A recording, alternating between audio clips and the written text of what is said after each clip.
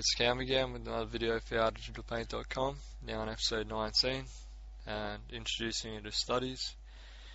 This video I'll be giving suggestions for studies, but also this is somewhat of a lead up to some actual study time-lapse vids that I'll be narrating and going through the process of how I do them. So studies are an important part of learning and improving your skills. There's many different types, whether it be you're doing master studies, photo studies, life studies, so forth. Here you can see me going through examples of studies I've done as well. Just kind of still lifes, painting fruit and different objects. So learning a lot about seeing colour, different forms, materials. So when doing studies, I suggest you try to vary the materials that you paint so that you get an understanding of their properties and why things look the way they do.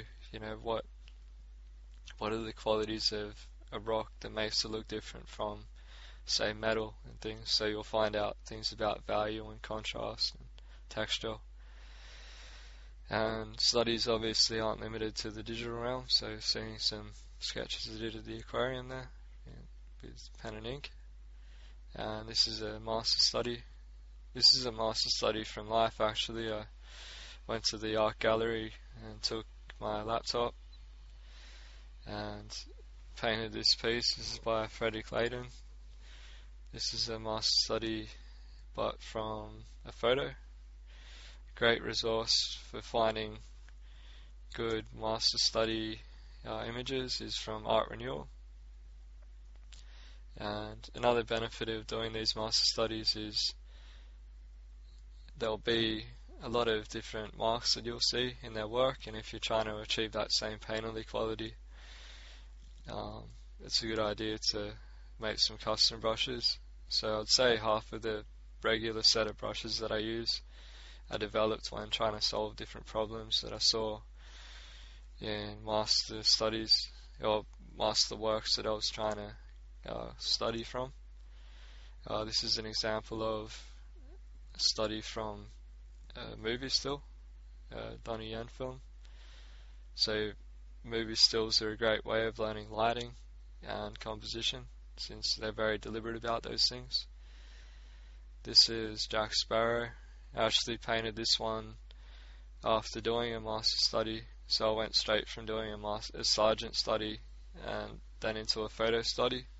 So that way I was able to apply what I learnt from the master study into the photo, and I learnt heaps by seeing how I can use my brush economy better and things. This one you can actually see the time lapse of if you check back in my old videos. This is a self-portrait, going through some self-portraits that I did. These are a great way to learn, and you've always heard yourself as a model. So you can see improvement from there. That's probably over a period of a year with those ones. Some more sketches. This is Rockwell.